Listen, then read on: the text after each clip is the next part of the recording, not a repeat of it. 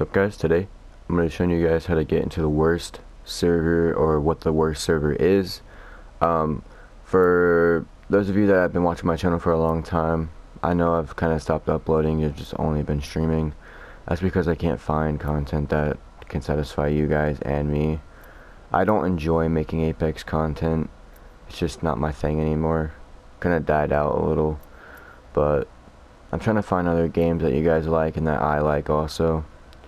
So bear with me. I figured I would just make this video to help you guys out and help the new people out. So for this, all you guys have to do is go to the main menu and then go to Dallas servers and then just hit X and then just ready up normally, and that's how you get into bad lobbies. The server is bad for some reason for me. If it's not bad for you, find a server that is not good at all. Everybody has a server that's not good.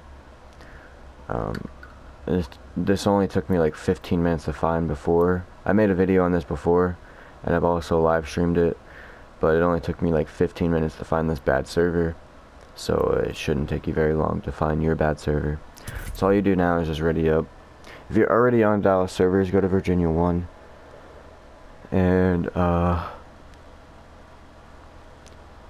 it works best in the morning and at night, because in the middle of the day everybody's going to be on, but in the morning not as much people are on, and at night not as much people are on, because, you know, it's nighttime, they're going to be sleeping. Morning they're going to be sleeping, or they're just going to be gone.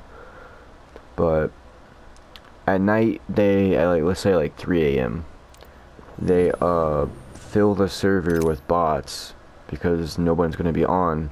So what they do is put bots in so people don't have to wait in matchmaking for hours.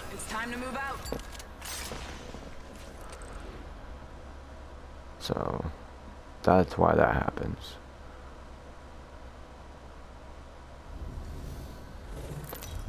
You guys have it. Or if none of it's working for you, go on a server that has a lot of ping.